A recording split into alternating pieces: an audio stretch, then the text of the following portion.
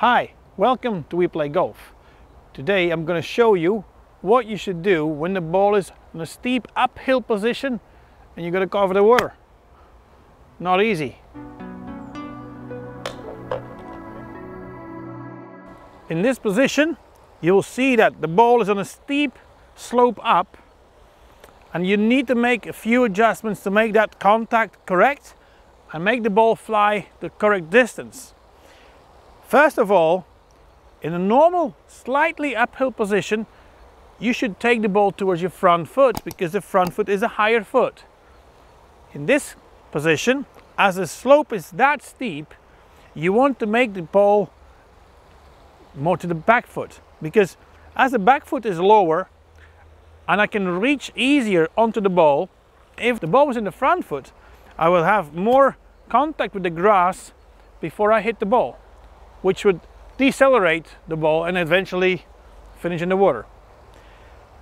Second thing is, if you take the club and the ball more to the back foot, the loft, which is on this club 56 degrees in a normal position, if I move up, that will be more loft in the direction of when I play. So if I then put the club to the back foot, you'll have less loft. So eventually you get the same loft as a normal position. So I've got my line of play. I'm going to be aiming slightly to the right side because when the upslope it might turn a little bit more to the left. But on these short shots I'm more interested of having the correct distance. And if I'm aiming at the flag and I finish 1 meter left, I'm going to be still a very happy golfer. So make the adjustments. Take the ball to the back foot. You have your hands ahead and keep your body very central. As you're going to swing through, you'll find out that rotation through the ball will be difficult. So it's mostly played with hands and arms as you go through. You want to keep this very steady to make sure that you keep a good ball contact and you can accelerate the arms and shoulders through the direction. So this is how we do it.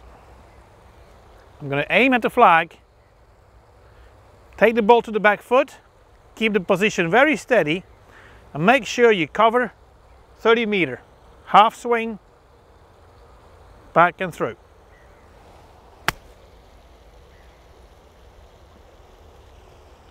As you can see, the ball landed on the green a little bit left as I thought it would go, but as I have water on the right side in front, I'm on the safe place. I made a good contact and I made that shot look very easy. So remember, if you play uphill over the water chip, you place the ball more to the back foot and you play it easy, no stress. You got the acceleration to cover the water because you know that the loft has changed.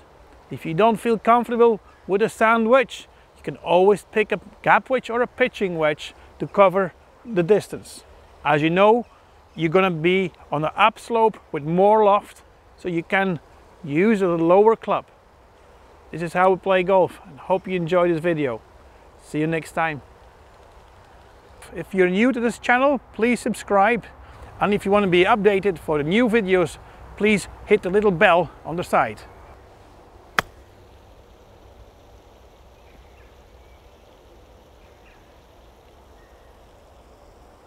Whew.